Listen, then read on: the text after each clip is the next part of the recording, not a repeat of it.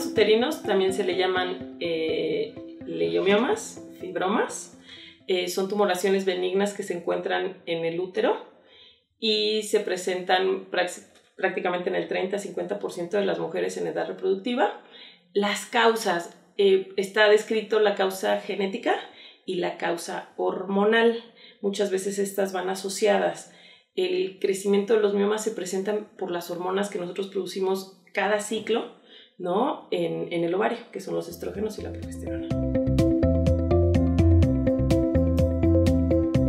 Los signos de alerta de la miomatosis uterina. Prácticamente esto depende del tamaño del mioma y la localización del mioma. Para que la paciente se dé cuenta que tiene un signo de alarma es porque el mioma ya creció lo suficiente para generarle algún síntoma compresivo, ya sea en el área del recto o en el área de la vejiga. Cuando también crece mucho ese mioma y se encuentra en la capa interna del útero, que le llamamos nosotros endometrio, puede generar sangrados muy abundantes en cantidad y en días, que eso es lo que alerta más a la paciente porque empiezan a presentar anemia.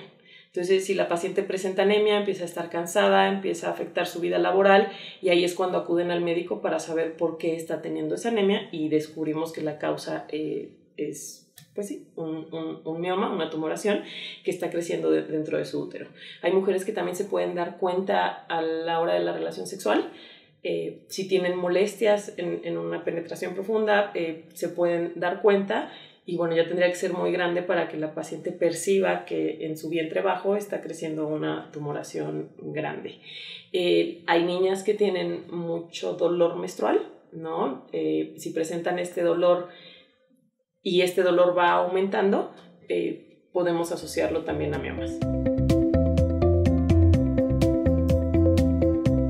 La mejor manera para hacer el diagnóstico de los miomas es acudir a tu consulta anual con el médico, ¿no? Porque con un ultrasonido transvaginal en la consulta podríamos detectar si hay un mioma muy pequeño y simplemente darle seguimiento y evitar que este mioma crezca, ¿no?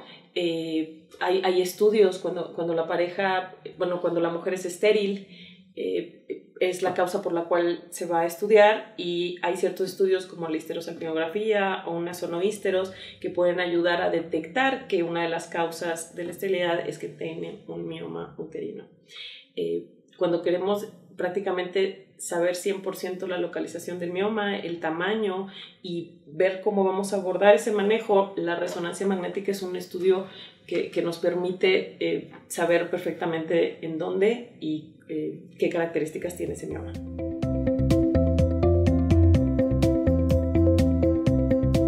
Los miomas pueden afectar la fertilidad de varias formas. También depende mucho del tamaño y la localización, pero es verdad que está publicado que puede afectar simplemente el tránsito de espermatozoides debido a que genera un ángulo diferente a nivel cervical, o si este mioma está localizado cerca de la trompa uterina, también puede modificar ahí el tránsito del esperma o hasta el tránsito del regreso del embrión. También causa cierto factor inflamatorio el mioma y puede afectar la implantación de un embrión dependiendo en qué capa esté, sobre todo si es submucoso. Y está reportado que también afecta la movilidad, ¿no? No solo es el tránsito del espermatozoide, sino también la movilidad del espermatozoide.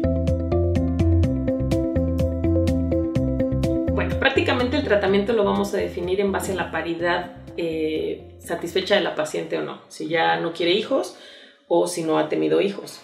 Tenemos tratamientos desde médicos, ¿no? Tenemos los análogos de la GnRH, tenemos inhibidores de la aromatasa, tenemos productos nuevos como el acetato de urocristal y tenemos los tratamientos quirúrgicos. Entre los tratamientos quirúrgicos para preservar la fertilidad tenemos el abordaje tanto laparoscópico como histeroscópico.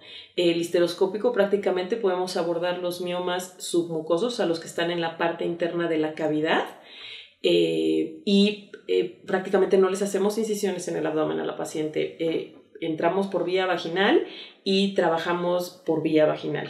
Extraemos el mioma por vía vaginal. Esto es para los miomas que están dentro de la cavidad uterina. El abordaje laparoscópico es abdominal, simplemente es haciendo pequeñas incisiones de 5 hasta 1 centímetro y podemos extraer por ahí los miomas, ¿no? Tenemos ciertas técnicas, ¿no? Ya se ha prohibido la morcelación, por lo menos aquí en México, pero aún así miomas grandes se pueden extraer con bolsas y prácticamente triturarse con un bisturí por medio de la incisión umbilical. No necesariamente tenemos que abrir el abdomen. Obviamente están los criterios de la experiencia del cirujano y está el criterio del tamaño del mioma y la probabilidad de que sea benigno o maligno. El otro abordaje sería en aquellas pacientes que ya tienen paridad satisfecha, esas mujeres que ya no quieren tener hijos. En ellas vamos a ofertar la histerectomía cuando el mioma está causando mucha sintomatología y esto está afectando su vida cotidiana. La histerectomía también se puede trabajar vía laparoscópica y con extracción del útero vía vaginal.